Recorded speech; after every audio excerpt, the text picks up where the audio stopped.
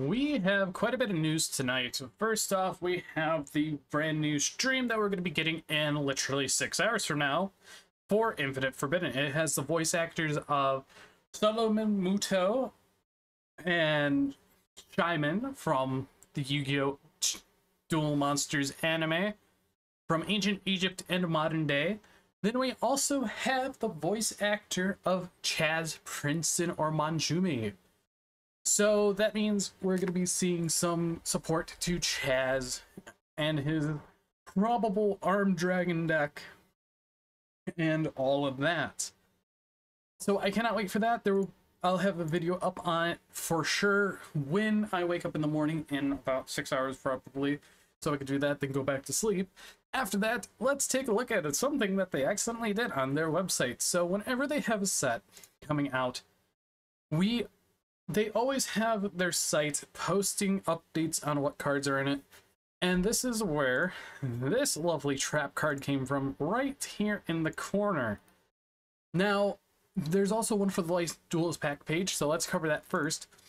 And as we can see, if we go into the Inspect Element area, we have Vrains, GX, and Zexal.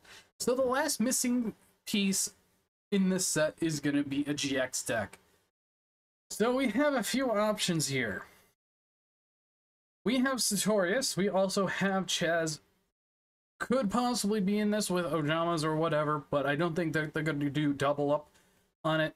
But I really hope it's going to be Sartorius. It could be Alexis with Cyber Angel or Cyber Blader type gimmicks. But overall, I think it's going to be Sartorius as our last thing, and I was hoping he was going to get the cover card, but honestly, having a Baryon number as a cover card sells more. But even though Arcana Force was kind of a whole entire arc with Sartorius with the Society of Light, so there's that. And finally, we have a brand new card right here. This lovely trap card. Let me pull up the image real quick. It's super small, but it is called Emperor's Keep. It's a normal trap card, and you can only activate one card with this card's name per turn.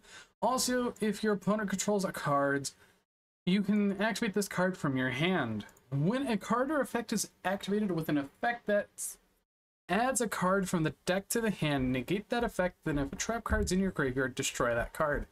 Also, if you activated this card from your hand for the rest of the duel, you cannot activate cards.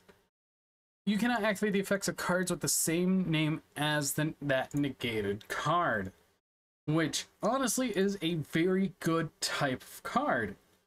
So overall, this is kind of like an Ash Blossom and Joy Spring type deal.